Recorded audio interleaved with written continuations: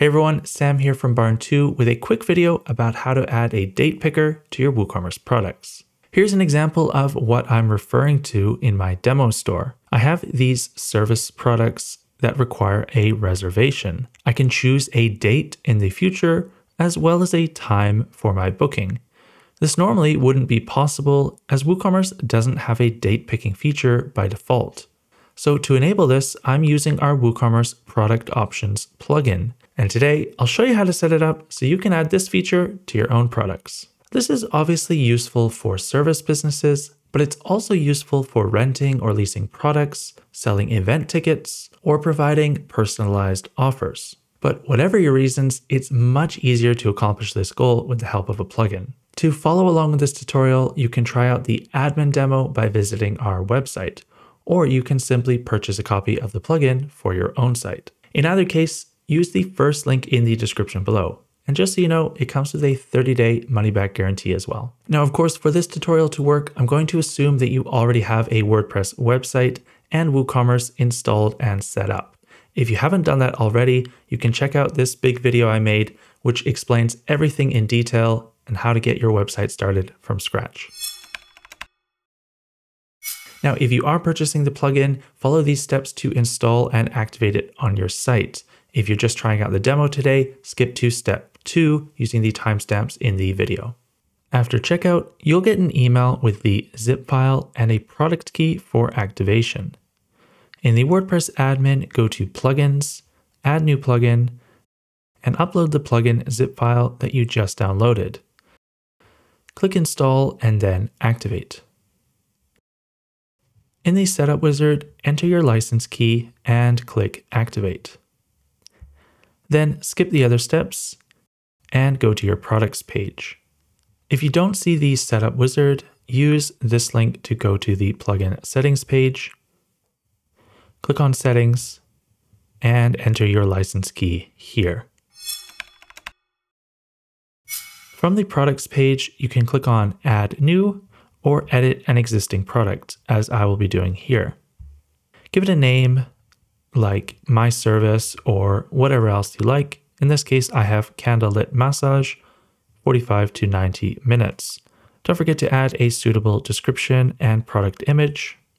Then scroll down to the product data section. For the price, I would enter the minimum price that you want to charge for this service. If this is simply a booking feature, then you should set the price to $0.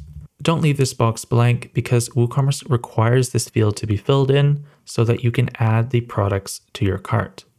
However, in my case, I'm putting $39 as the minimum price for the service, and additional prices can be added later on.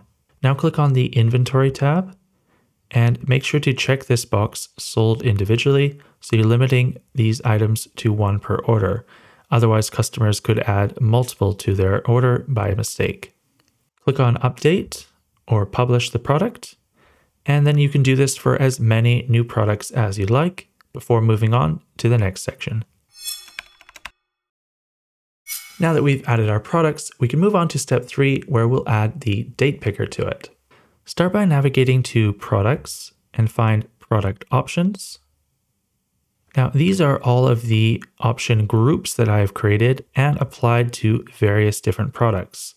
In some cases, I've applied it to all products. You can see here I've already created an option group for services and applied it to my massage services. So let's see what that looks like by clicking on Edit. But if you're starting from scratch, click on Add Group. Give this group a name, something that's obvious for you. Like in my case, I've just given it the name Services. And you do not have to display this as there is other text that will be displayed automatically.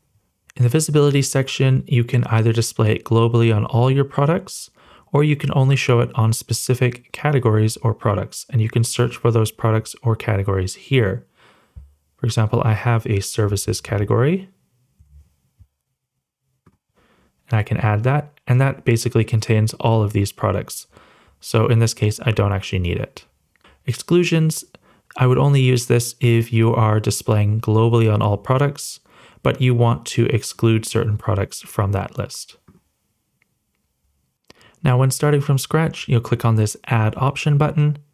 But in this case, I have the option already, so I'm going to click on Edit.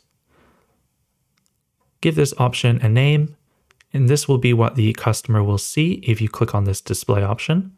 So for my case, I have choose a date and time, and then I've clicked on the date option type. Now I'll scroll down and make sure that the label is date and the price is no cost, because it shouldn't cost anything to choose a day and a time. If you did want to charge a deposit for a booking, you could add a price here, and that could be a flat fee or some kind of percentage-based fee.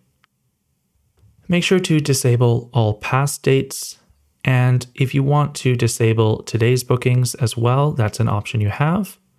I would also enable time and make sure that disable future dates is unchecked so people can choose a date in the future.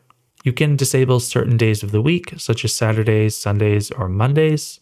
And in the description text, which will appear below the date field, I recommend mentioning that you will contact the customer after they place their order to confirm availability, and that reservations are not guaranteed until that point. Make sure to check the required box so all reservations will come with a date and time. Then click on Save Changes. Go back into the option type and choose the Advanced Settings toggle. Choose a date format that's normal in your own country. Here I have the month followed by the day and the year. In the date limits, you can select how short notice and how far in the future you will accept reservations. For example, putting plus 60 days like this will disable bookings that are more than 60 days in the future. You can also disable specific dates that you might be closed or away for holidays, and you'll need to go in and update this from time to time to make sure you're not receiving bookings on days where you're closed. Here's an example for Christmas Day in 2024. Time limits are for your business's opening and closing times, or the latest time that you would accept a reservation. And for time increments, this is just how much the hours will move when customers use the up or down arrows. So 1 hour is normal for most cases. And in minutes, you can choose if you want them to move up and down the minutes by 15-minute, 30-minute, or maybe even 45-minute increments, but probably 15 or 30 is appropriate. Finally, conditional logic is used if you want to dynamically show and hide the date field based on certain criteria. So you want to show this option if certain conditions are met. Then once again, save your changes. After adding our date picker to our products, we should add some additional product options to give customers even more flexibility when making their booking. You can use this Add Option button to add as many additional fields as you'd like to this same option group, which will be applied to all of these products. And in this case, here I have some suggestions. I've already added this Choose a Service option, and when we open that up and take a look, these are radio buttons, which on the product look like this. So we have 45 minutes, 60 minutes, and 90 minutes. And you'll see I've got additional charges over and above what the minimum price is for this massage. So I've chosen radio buttons, and then you scroll down here and you can see I've added all of these here using this plus button or this minus button to remove. And the first one, 45 minutes, has no cost because this is just the minimum price, which is already applied to the product. But for the longer massage lengths, 60 and 90 minutes, I've added a price increase. Now you can pre-select one of these by default, or you can leave it completely unchecked so the customer has to choose one. And don't forget to check this required option, so customer must choose one in order to book the service. And you can also add a further description if you want to clarify something for the customer. Another suggestion I have is to give them the option of choosing a staff member. Or in this case, it may be a masseuse or a hairdresser, barber, etc. Now you could also use radio buttons for this, but I think image buttons are a much better way to do this, because then you can add an individual image of a staff member, give them a label, and if they require a higher fee, you can even add that here. Then you can add as many staff members as you need to, add a description, make sure the image is the correct size, and finally you can choose to display the label and the image buttons, which I think is a good idea in this case. You can choose whether that's going to be a full overlay, partial overlay, above or below the images. And finally, this should also be required. So now let's refresh that page. And we can see that we have our date picker, just like I showed you at the beginning of the video. Customers can choose a time, and this is 30-minute increments. They can choose a service and a staff member to help them. And finally, add that to their basket. Now, I don't really like this overlay, so let's see how it looks when we change that setting. I've switched it to being below the image. All right, and here we have the staff member name as well as the additional fee. And that should just about do it.